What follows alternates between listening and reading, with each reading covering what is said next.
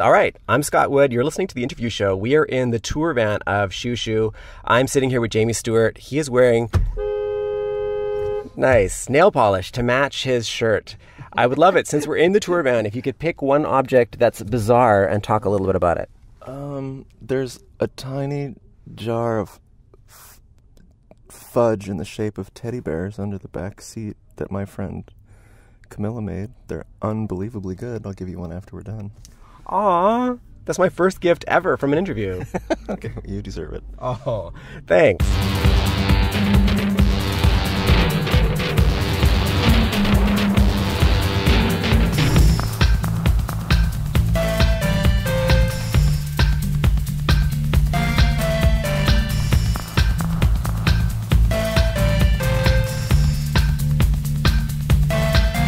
If you're wasting your life, say hi. You're alone tonight, say hi.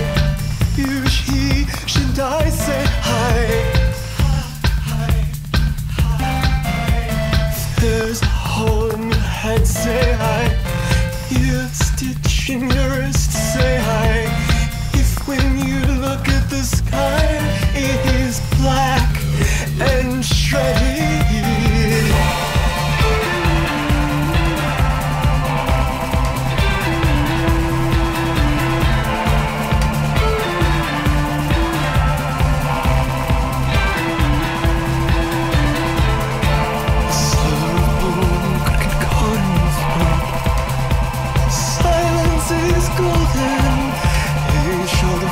Sticking out of your home.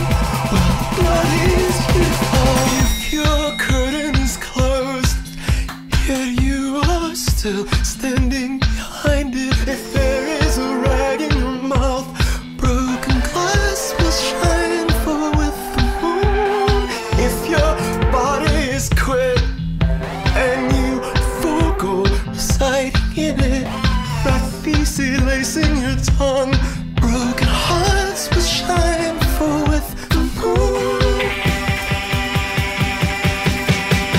If you don't know what to say, say hi. If your bra is on fire, say hi. If your bed is a living hell, say hi. If you have eaten it all, say hi. If you have poked out your eyes, say hi. When you open your arms, foot in hand goes you in the chest. Have you seen your faces of clay? The hippopotamus is below. Half a crocodile hanging out of its mouth. Fulfill a dream choice. Your curtain is closed, yet you are still standing behind it. If there is a bomb in your mouth, broken glass will shine for with the moon. If your body is wrong, and you regret residing in it, sharp razor blade in your throat, broken hearts will shine for with the moon.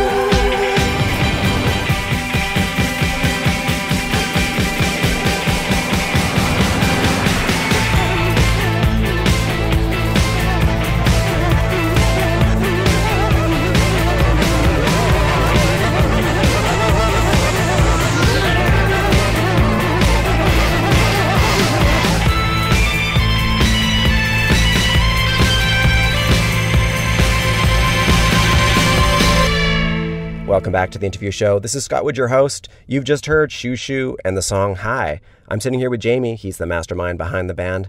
I would love it if you could tell me a little bit about that track.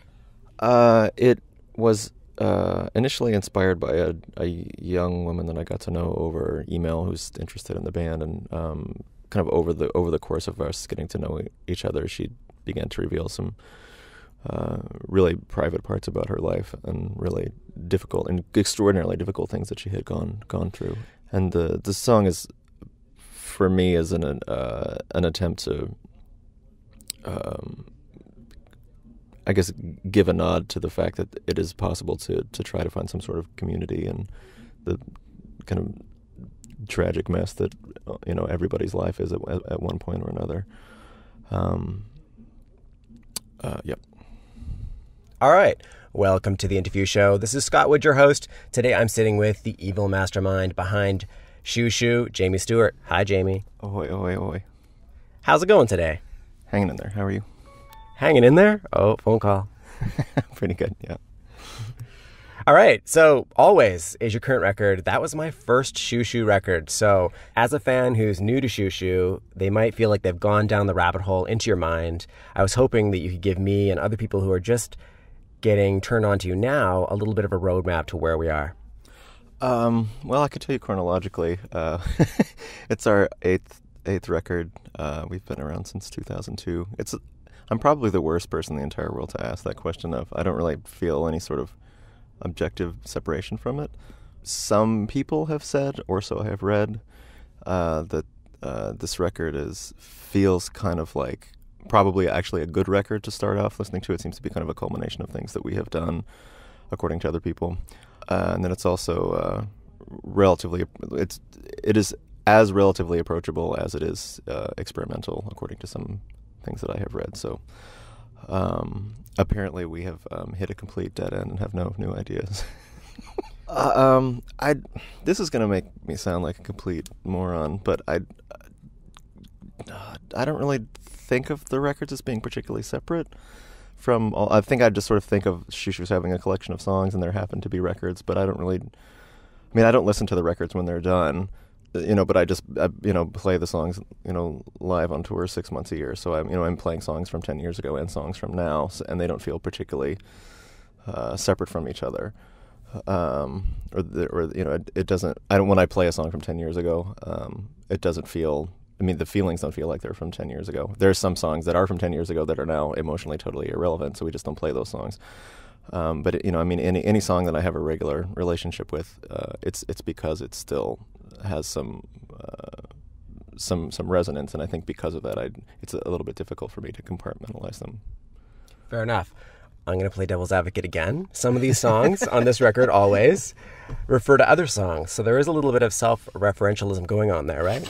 Yeah, two songs. One is a postscript to a song on our third record, Fabulous Muscles. That song being Clown Town, and the song on Always is called Beauty Town. And the song is about looking back at how time has changed the people who the song Clown Town is about. In most cases, not for the better. And then the other song is on Always is called Black Drum Machine, and on our sixth record, Women as Lovers, it's called the song that it is related to is called Black Keyboard. That's not so much a postscript. One is it's about how two different people have dealt with the same set of events. So the songs are related to each other, but one is not really referring to the other one, as in the case of Clown Town and Beauty Town. It's kind of cool that you're getting to the point where Xiu Xiu is like a tapestry that can refer back to itself. That's a very nice way of putting it. Thanks.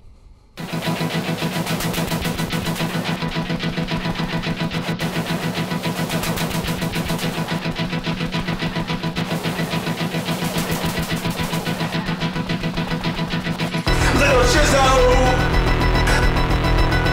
little sweetest glob, the restrictions is gone, the worries is gone.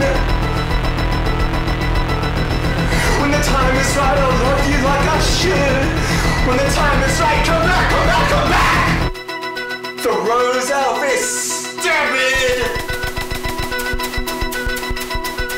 The rose goblin is vacuumed OUT out! When I look at my thighs, I see death. It's great, I love abortion. You are too good for this life. When I look at my thighs, I see death. It's rad, I love abortion. You are too good for this life.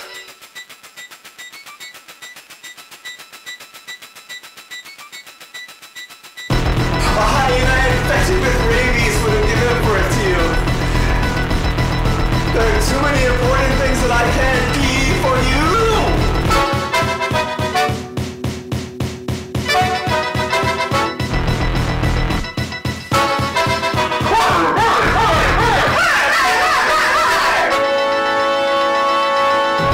We'll meet again when the time is right. Jump head first against the side of an outhouse. Don't do it, little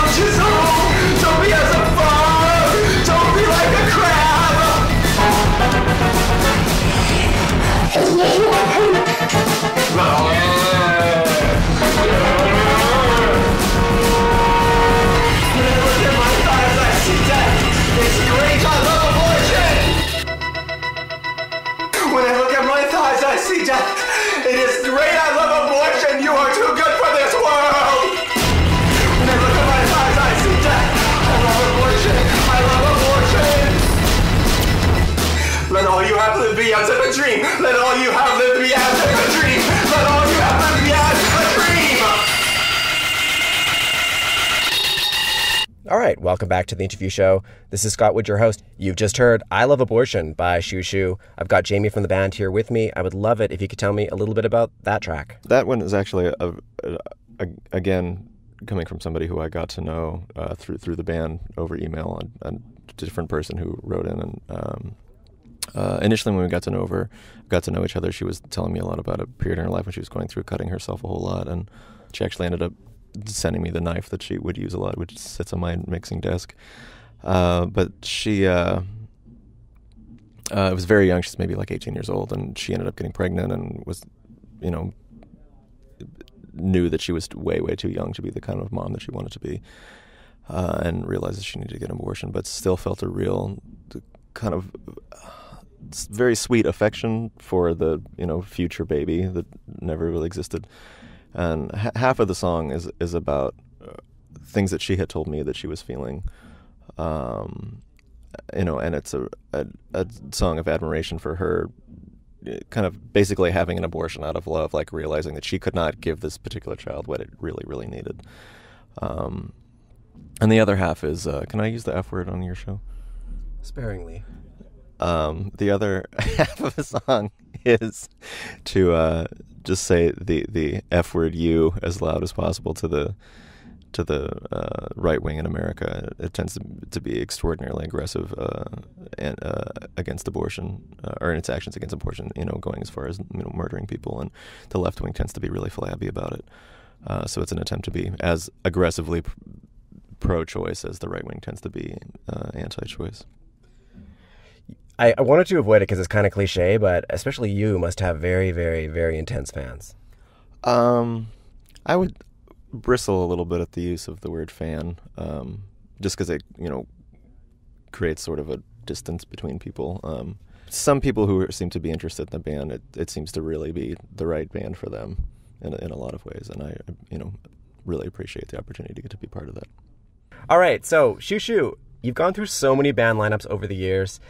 Given the nature of the songs, I was hoping you could talk a little bit about the audition process.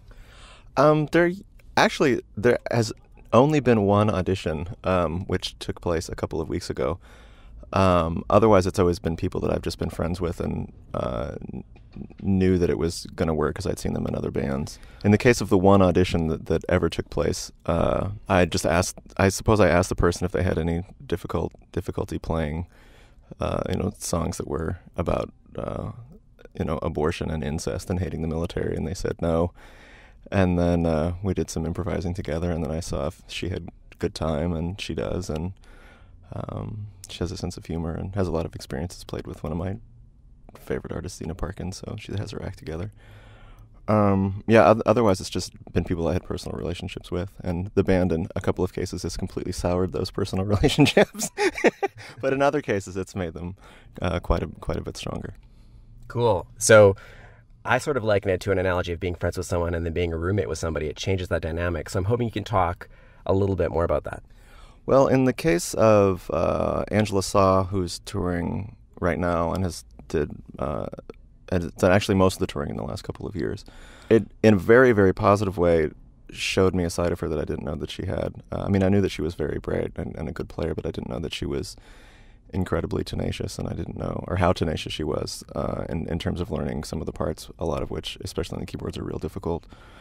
And I didn't know that musically she was as aggressive as she is, and because of that, just really notched that up in my playing. I found that I've really had to push myself a lot harder to keep up with her. So because of that, it's, my admiration for her has grown. And, when you admire someone, you tend to want to become closer to them or fawn over them more, and then they like you more because they think that you like them.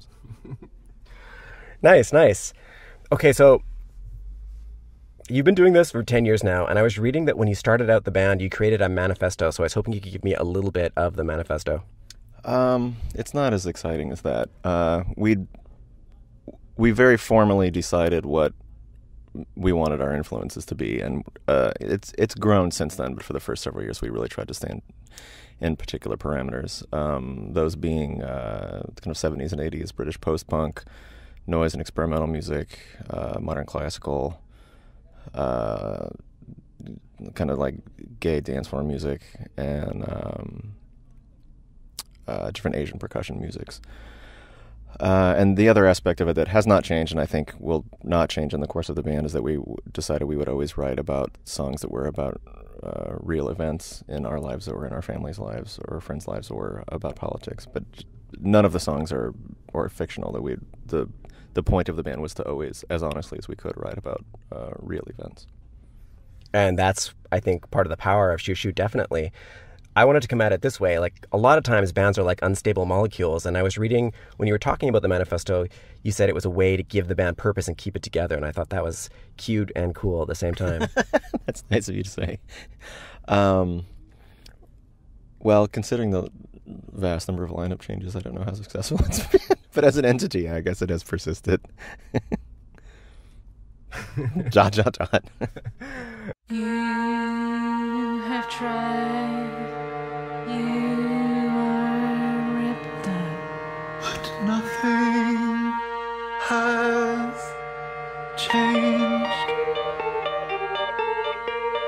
They have told you you will be lucky, but nothing has changed.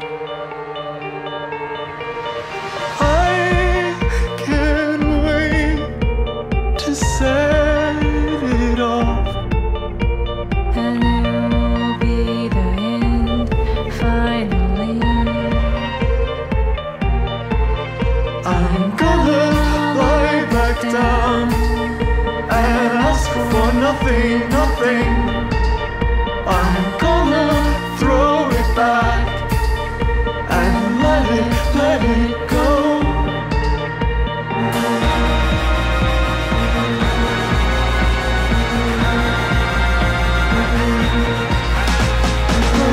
I'm not concerned.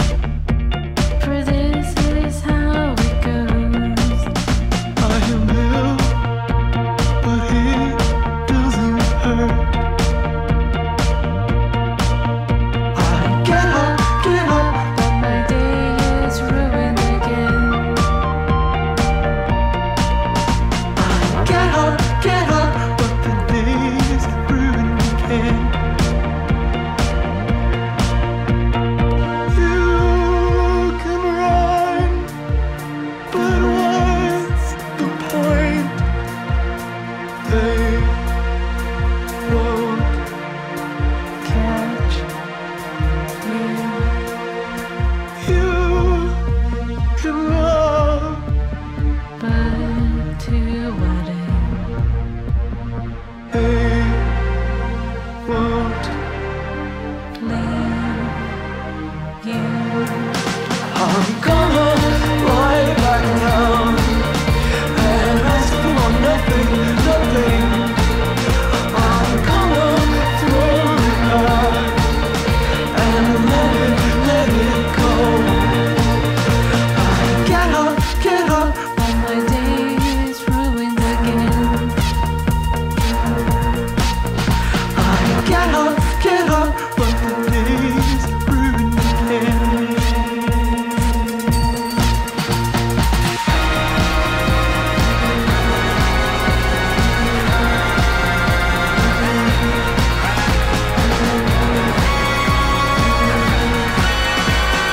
Yesterday was awful.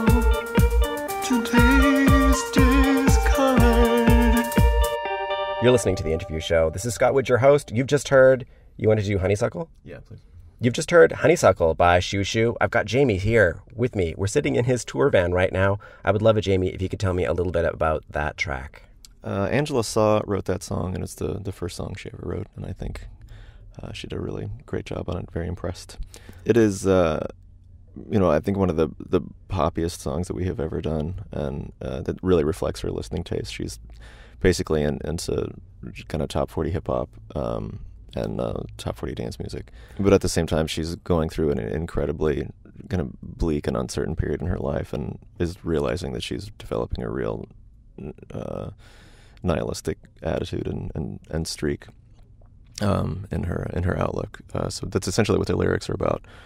Her feelings of really specific hopelessness, but at the same time, her listening habits are, about as bouncy as they could possibly be. So it's at this moment a real reflection of where she's at, both aesthetically and emotionally. Dot, dot, dot. All right. I'm Scott Wood. You're listening to The Interview Show. We are right now in the tour van of Xiu Xiu. I'm with Jamie Stewart, and this is the nicest smelling tour van I've ever been in. Oh, thanks very, very much. So what am I smelling? A very fruity mixture of cinnamon and lavender. They're right here. I'll clink the little bottles together so you can hear them. Holy smokes. Wow. Yeah. I've toured a lot, and a smelly tour van makes you want to kill yourself. But a really nice smelling tour van makes you feel as if your life is not completely meaningless and stupid. I've been in a lot of tour vans, and I've had a lot of bad odors, yeah. Yeah, so you know what I'm talking about. A little bit. Anyways, I was talking about Xiu Xiu with some friends, and all of these musicians that I was talking to wanted me to ask you this question. When making music that most people might consider strange, how do you evaluate if what you just did is innovative or just weird for weird's sake? Oh, I think I never think about it. I mean, at the risk of being self-aggrandizing, I don't purposely do anything weird for weird's sake. I'm not saying that nothing we do is weird, or it could be perceived that way. But I mean, the motivation is certainly never to. I mean, I'm not trying to just be a kook, for the point of being a kook. Not denying that I am a kook, but I mean, that's one of the things I really love the most about music is when it's working, it generally is intuitive. I mean, completely separate from literature, where you have to, unless it's not going to make any sense whatsoever, you have to really intellectualize exactly what you're doing. But music is almost entirely a combination of physicality and emotionality when it's successful, or at least for me. A really great part about it is not thinking about it or trying as hard as you can not to think about it and just letting it be itself and get out of the way of the muse, as it were. All right, Jamie from Xiu Xiu, I've really appreciated having this chance to talk with you. At the end of the show, I love the guest to pick one of their tracks and talk a little bit about it as I bring it up. I would choose... I'm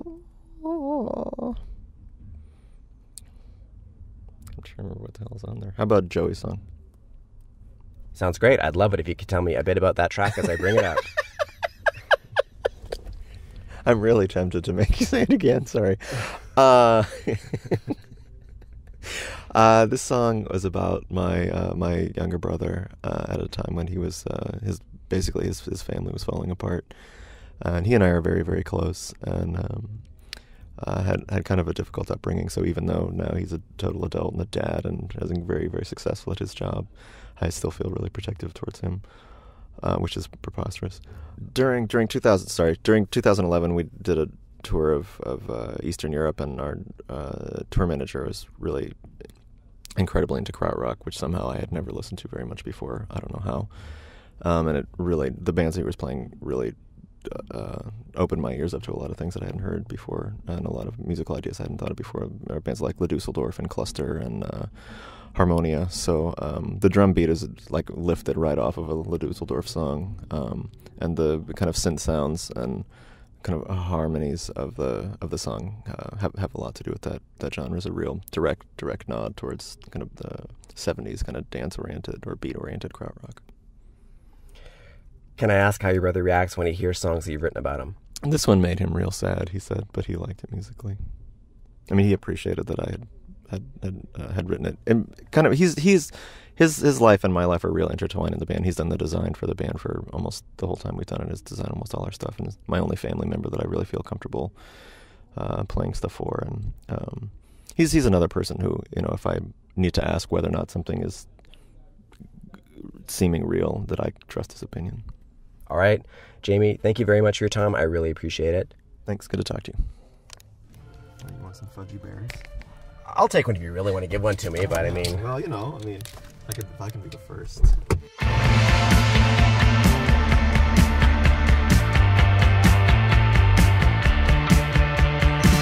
Joey, You have never let anyone down. I am sorry that this is happening to you. But what is the point of this collapse? You are not crying, I know you are only sweating too.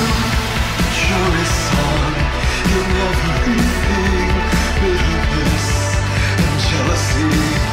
As long as you know I'm waiting, fear crams the skin.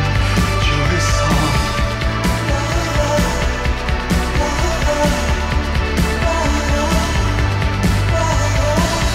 As long as you know I am waiting, passing out in the joy, a joy song.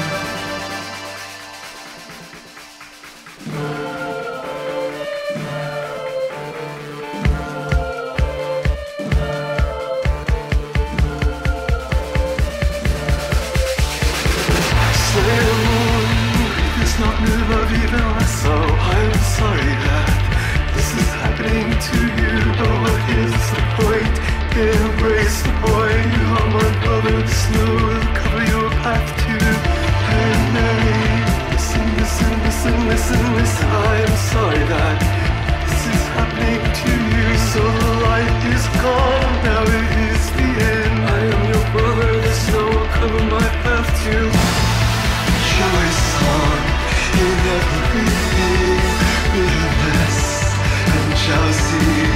As long as you know I am waiting, fear crowns the skin, a joy song.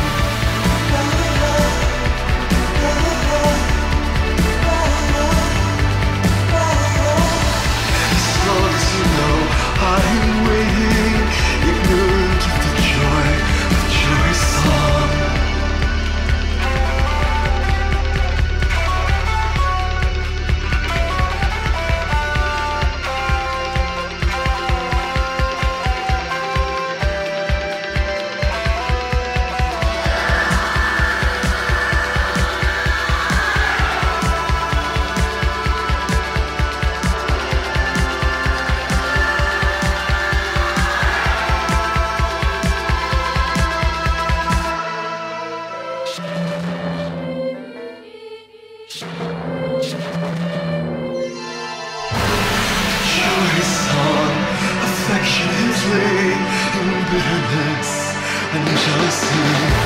As long as you know I am waiting, fear crams the